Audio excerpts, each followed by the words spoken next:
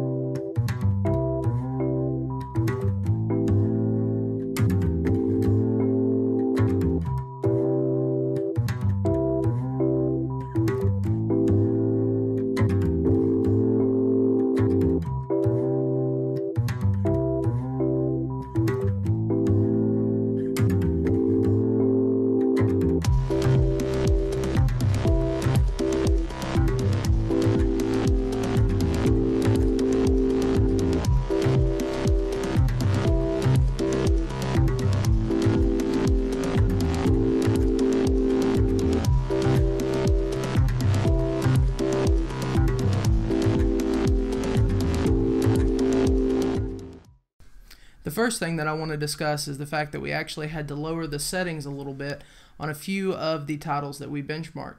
This is due to the fact that we have the 3 GB version of the 1060 rather than the 6 GB version. It's obvious that we can run ultra-wide on the 1060 as long as it's 2560 by 1080. I imagine that 3440 by 1440 would be out of the question. At Hitman, you can actually see that the 1060 looks as though it performed better than the 1080, but again, it goes back to the fact that we had to lower settings. The 1060 actually wouldn't even run the benchmark at the same settings that the 1080 was. In my opinion, if you're going to get the 1060, I would definitely opt for the 6 gig version. In this instance, it's about $50 more.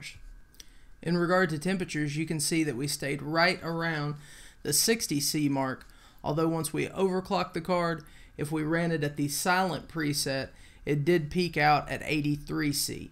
Now if we go back to the beginning of the video and the ACX 2.0 version, if you had that card overclocked on the silent preset, it would definitely throttle. Moving on from temperatures, the last thing that I want to talk about with this card is fan noise.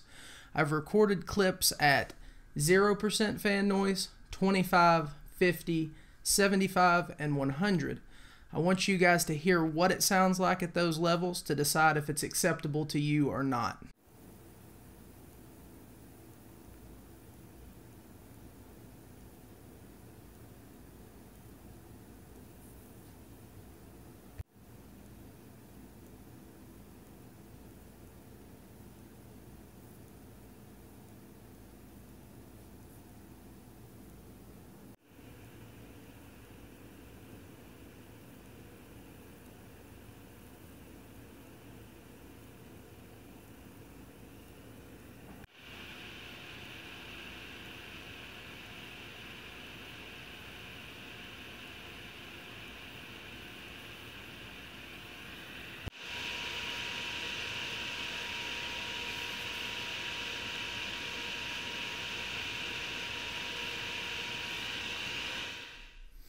Alright guys, that's going to wrap things up for this video.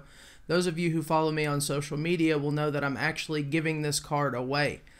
Details for this will be in the description. Make sure you get subscribed for future giveaways. My links to social media will be in the description. That is Twitter, Facebook, and Instagram. Thanks for watching guys. See you next time.